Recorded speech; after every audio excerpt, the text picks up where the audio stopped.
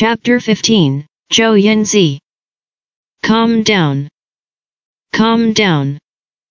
Zhang Xuning forced herself not to think too much for the time being. This kind of thing is still the first look, it is just the germ and beginning of everything. When a man looks at a woman he likes, his eyes are easy to distinguish. Because outside of love, there is always more or less desire. But a woman looks at a woman she likes, not mixed with desires, and the relationship is essentially not much different from looking at a very close and particularly favorite friend. She should be too deep in the shadow left by the previous life, and there are some cup bows and snake shadows. After her mind turned, Zhang Xuning became much calmer. She was surging in her heart, but she couldn't see it on her face. Although Shen Zai stood very close to her, she didn't know how many strange and absurd thoughts she had bypassed in her heart, so she only asked the palace people around her to take a look at a palm-sized rhombic glass, and when she saw the petal of falling cherry blossoms, her eyes flickered, and she was already a little moved. When she saw Zhang Xuning for the first time just now, she was really surprised by her appearance, thinking that Yan Lin liked her just because of such a good color, but it was only a matter of 3 or 2 sentences, but this Zhang second girl made her see a completely different side of her from ordinary Miss Boudoir. Which lady in Beijing can say that? She has been playing with Yan Lin since she was a child, and then she thinks about it. He has never been a person who is obsessed with lust, and it should indeed be that this second girl Zhang has something that is very worthy of people's liking, so he likes it. Shen Zai took 2 steps closer, and actually laughed and took Zhang Xuning's hand. You speak very likable, no wonder Yan Lin likes you, even I can't help but like you. She didn't say that it was okay, but when she said it, Zhang Xuning almost knelt down with weak legs. Forcibly holding the string in her head that was about to break, and resisting the urge to withdraw her hand from Shen Zai's hand, she completely restrained her previous free color, made a sincere and fearful appearance, and said, "The courtiers are open-mouthed, and they are used to talking nonsense, so please don't blame the princess." Shen Zai saw her suddenly like this, shrunk back, and had no idea how she had pulled her to pick up the pen and described the look and elegance on her face. She frowned unconsciously, and was about to say something. At this time, a voice interjected from the side, saying, "Your Highness has scared her." Shen Zai turned her head to look. The person who spoke was a woman dressed up, who had been standing next to Shen Zai before, and her style was only weaker than Shen Zai. The clothes are all made of fine shoe brocade, and the pearl inlaid on the forehead worn on her head is worth a lot, not to mention the bracelet of mutton fat and white jade on her wrist, which has almost no variegation. Distant mountain eyebrows, Danfan eyes. The green silk is like a waterfall, and the cheeks are like snow. Although it is not Zhang Xuning's jealous appearance at the first glance, it can definitely be regarded as bright and beautiful in this flower hall, not to mention that there is a natural noble air between her eyebrows, and although there is a smile on her lips, it gives people a sense of not being angry and arrogant. At first glance, he is a powerful person. This is Xiao Shu, the eldest lady of the Qinqiu mansion, and Zhang Xuning also recognizes it. Or to put it more clearly, in the previous life, the eldest lady of the Xiao family of the Qinqiu mansion who was almost slaughtered by Xie Wei. She had only watched from the sidelines for a while, and only then did she come out to speak. It's just that Shen Zai was a little dissatisfied after hearing this. Xiao Shu laughed, spread the incense fan in her hand, looked at Zhang Xuning, but leaned over to Shen Zai's ear, lowered her voice and said a few words. After Shen Zai heard this, a pair of eyes crossed a little bright, and the scar under the left eye, which was not good looking, was also dotted into the shape of falling cherry blossoms. She smiled and clapped her hands. "You have a good idea." Then he said to Zhang Xuning, "There are many inconvenient people today, I'll find you to play another day. Zhang Xuning didn't hear what Xiao Shu said to her, but a little uneasiness rose in her heart. You must know that she and Xiao Shu were not very opposed in her last life, and the two were basically the same age. She married Shen Ju when Shen Ju was still the king of Linzi, and Shen Ju was named the queen after ascending the throne. Xiao Shu entered the palace later, relying on the honor of her mother's Qinquo mansion, and Shen Ju was a cousin, and soon became the imperial concubine, and let her assist in the 6 palaces. Although because she was born in the Xiao family, she ended up badly. But right now, Xiao Shu's existence still makes Zhang Xuning can't help but feel a little jealous. She said yes to Shen Zai, but she only bowed lightly to Xiao Shu.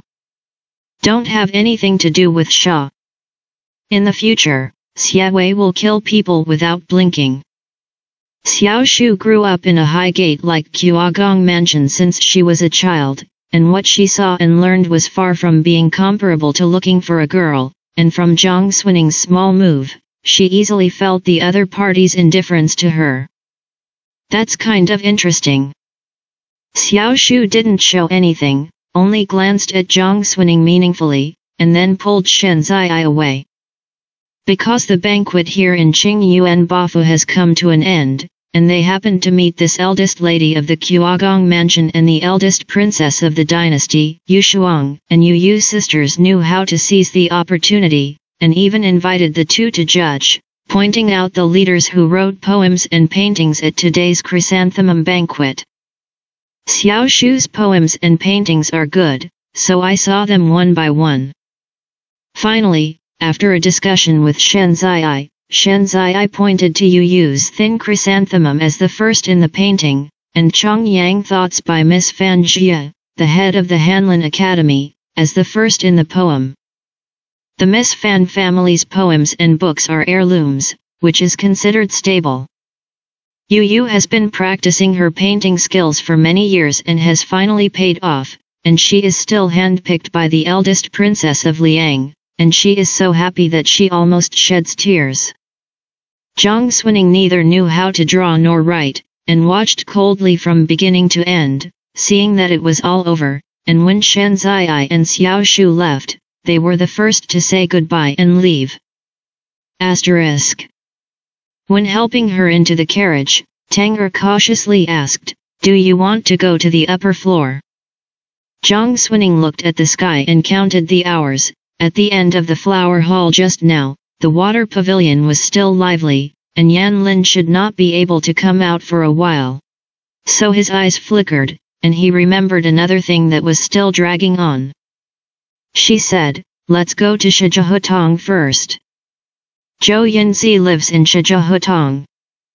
This alley is really not close to the Forbidden City, so many ministers who need to go to court or often enter the palace will not choose to build their mansions here, so most of the people living in this alley are low-grade officials.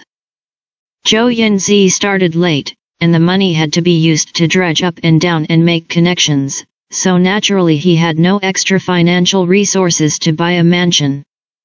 Therefore, when Zhang Xuning arrived at the alley of Dexy Street, she saw 2 small black lacquer doors in the depths, buckled with a copper knocker that had been old for a long time, and the words Hufa was hung on it. "It's a bit shabby." She asked Tanger to knock on the door. After a while, a female voice came from inside, "It's here." Soon you can hear the sound of the deadbolt at the back. Immediately after a squeak, the door opened, and a delicate face poked out from inside, first saw Tanger, and then saw Zhang Xuning behind Tanger, only to feel that although the dress was not gorgeous, it didn't look like a simple identity, and he hesitated for a while. "Who are you?" Zhang Xuning didn't answer, but asked, "Isn't Master Zhou at home?" The beautiful woman said, "Today, my lord went to the guard early in the morning, and I don't know when I will come back. If the girl is in a hurry, she may wish to sit in the hospital first, and the slave will ask someone to pass it on for you. It's just that the adults can't go back, and the slaves really don't know." Zhang Xuning didn't expect that she would have to wait. But now that it's all here, what's the point of running for nothing? She pondered for a moment, then nodded. The woman opened the door and took 2 steps out of the way, invited her and her maid to come in, and then walked to the small courtyard, called the little boy who was brushing horses in the courtyard, and said, "Nanzo, go to the guard to find the adult, and say that the family has a visitor, and there is something urgent to find him." The boy named Nanzo put down the broom and was about to go out. Zhang Xuning wrinkled her eyebrows and thought about it, then suddenly stopped him and said, "No need, just tell your family that the love horse he raised is sick and dying, and ask him to come back and take a look." Nanzo couldn't help but look at the woman in confusion. The woman didn't know Zhang Xunning's identity, but she didn't look like she was here to seek revenge, and she was afraid that she would mislead the adult, so although she hesitated, she finally nodded and said, "Just report it like this." Nanzo just went. The courtyard is not large, and there are only 4 or 5 rooms in total, and the guests are in the middle hall. The woman called herself Mi Niang, a maid bought by Zhou Yunzi. She invited Zhang Xuning to sit down, and made tea to serve. Su is first time to see such a glorious character, a little at a loss and ashamed of himself, only said, "It's this year's new tea, but it's not very good, I hope you hi han." Zhang Xuning had heard of such a person as a young lady in her last life. Is one of the few concubines around Zhou Yunzi who can be favored for many years. Some people also say that it is his favorite. It turned out that he followed so early, even if he met at a small time, it is no wonder that in the future, even if there are a group of beautiful concubines, they have never treated such a mediocre concubine room lightly. Zhang Xuning said, "It's okay, I'll just sit for a while, if your family doesn't come back for a long time, I'll leave soon." She picked up the tea and took a sip. Frozen top oolong, but it is indeed jerky and a little bitter in the mouth. She had been raised in the palace for many years, and her appetite was very demanding, so she didn't force herself at this moment, and just took a sip and put down the tea. After waiting for about 2 quarters and 3 quarters, the sound of hurried footsteps came from the alley. The mother hurriedly went up to open the door. Zhou Yunzi came in wearing a black brocade robe with dark embroidered cloud patterns. This courtyard was small and unobstructed, and as soon as he looked up at the gate of the courtyard, he saw Zhang Xuning sitting in the hall, and his eyes suddenly flashed. He walked into the house. The young lady followed him. But he turned back and said, "Go down." The mother was slightly stunned for a while, glanced at Zhang Xuning, and didn't dare to say anything, but said, "That adult has something to call a slave." Zhou Yunzi walked in at this time, but he was not ambiguous, and bowed to Zhang Xuning. Last time, the second girl was invited, and Zhou had something to do temporarily, so he said goodbye without saying goodbye, which was rude. Today, she was so tired that the girl came in person, hoping that the girl would forgive her sins. This man was born quite tall, and when he stood in the hall, he felt that this house was short. Zhang Xuning raised her eyes to look at him, and only said, "You have to come back quickly." There happened to be nothing going on in the guard, and Ben was ready to come back. In fact, on the contrary, there are endless things to do in the guard house. When Nanzo came to him, he was listening to the quarrel between Zhou Qinhu and the criminal department about the matter, and when he heard Nanzo say that his horse was not good, he knew that it was wrong at the first thought in his heart. When he arrived at the guard in the morning, he had just fed the horses himself, and there was nothing wrong with him. So I knew that there was something else. He immediately complained about it, and said to the chief in the guard house, and then hurried back. When I asked Nanzo on the way, it was Zhang Xuning who came to find it. Zhou Yunzi came up in vain, with ambitions, facing Zhang Xuning, a weak woman, and there was no arrogance in his expression, but he lowered his posture, but maybe the girl has to wait for 2 days, that is, if you don't come to Joe, Joe will also come to you. Zhang Suining guessed, but pretended to be surprised. Oh. Zhou Yunzi said, recently, when Zhou Qinhu on Jin Yiwei's side took the thief, he didn't ask the criminal department to get approval, so he was impeached by Zhang Shat in the matter, and claimed that he should be severely punished according to the law.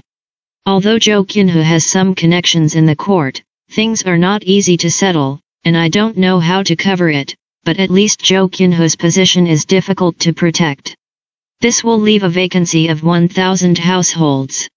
But Zhou was soft-spoken, had no money to dredge, and no one had connections to live, so he planned to be cheeky and ask the second girl for help. It turned out that the lack he was trying to seek, and going around and around had something to do with Zhang Shat. She didn't know much about Zhang Shat's early years, and she didn't know how he spent this time. Zhang Suining narrowed her eyes. When she came here, she originally had a complete plan, but she didn't expect Zhou Yunzi to be so straightforward, so she opened her mouth first. But it's okay that she doesn't have to bother with any more words. Thinking about it, she said, "Do you want to ask me to introduce you to Yan Lin?" Zhou Yunzi sat down at the bottom of her, and a pair of eagle falcons looked like sharp eyes, an array of light crossed them, and he only said, "The Yanji Marquis mansion is comparable to the Xiao family, and it is quite able to speak in the court. And the girl is good friends with the son, and the son is about to be crowned. If I can get the blue eyes of the world, I will be able to work for the girl in the future." This clearly means that she will marry into the Yanji Marquis mansion in the future. In the previous life, Zhou Yunzi made such a request because she first asked someone to check Shen Zhu's identity, and she really thought that Zhou Yunzi could use it for herself, so she helped her. But in this life, she already knew Shen Zhu's identity, so she naturally had nothing to ask for. Merely. Zhang Suining looked at him and smiled slowly. Father is a household servant, although he is not in charge of the ministry, but he is also among the 6 departments. If you just want to seek the lack of 1,000 households, you only go to ask your father, but you want to vote for Yan Shiza from me. I'm wondering, why? Zhou Yunzi listened to her words, and suddenly had an indescribable feeling in his heart. When did the second girl become so clear about the affairs of the court? It must be known that she was just a pampered temperament in the past, and she followed Yan Shiza to make trouble all day long. He looked at Zhang Suining and didn't answer for a while. Zhang Suining said, "If you want me to introduce you to Yan Lin, it's not impossible. But I have a question that I'd like to ask you first.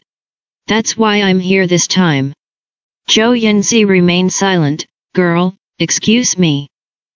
Zhang Suining said, "Zhou Qinhu's disposal has not come down yet, but you are already anxious to ask me to introduce Yan Lin for you. In addition to wanting to find a position for 1,000 households, I am afraid that there is also Jin Yiwei over there to investigate the old case of King Pingnan. I want you to sneak to the Yanji Marquis mansion and find out, right?" Crunch.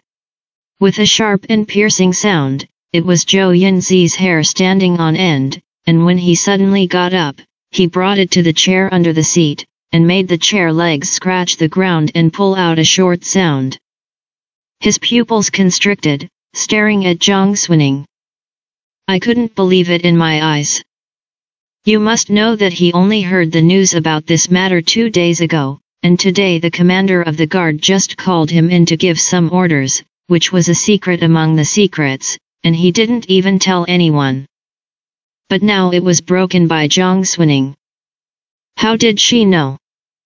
Zhang Suining saw Zhou Yunzi's strong reaction. How could she not know that she had guessed correctly? At this time, sorrow came up. No wonder Zhou Yun ended up miserable in the previous life. The Marquis of Yanji's mansion was implicated in the case of King Pingnan's rebellion, and his family was exiled, which really had nothing to do with him. It is no wonder that Xiewei later wanted to make him suffer 10,000 arrows and die, and cut off his head and hang it at the palace gate. And this poisonous snake was actually what she introduced to Yan Lin back then. Zhang Xuning closed her eyes slightly and said, "Zhou Yunzi, if you want to live, I'll teach you a good one. The stakes in this case are so important that 1mo is too deeply involved in it.